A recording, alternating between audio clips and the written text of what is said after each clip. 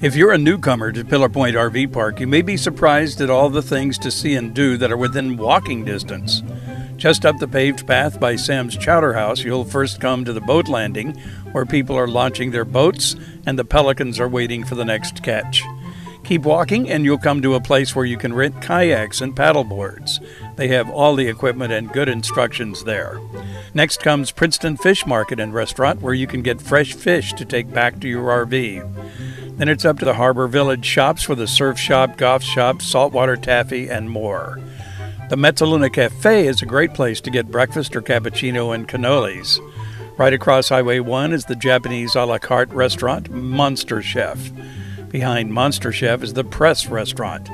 You can also walk right down to Pillar Point Harbor and watch the fishing boats go out and come in. Maybe even buy some fresh fish right off the boat.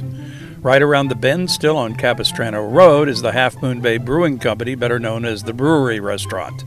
Across the street from the brewery is Barbara's Fish Trap. Then continuing down the street, you'll find the Mezzaluna Italian Restaurant. For a quick sandwich, don't miss the old Princeton Landing is right next door, where you can get a drink, watch sports, and shoot some pool. Next door is Seville's Spanish Restaurant. Just a mile up the road is 30 Cafe at the airport, the locals' favorite for breakfast. And if you want to venture into San Francisco, it's only 16.5 miles up to the BART station at Colma. Depending on traffic, the San Francisco airport is just a half hour away, and Highway 1 is considered to be the fastest way to the airport.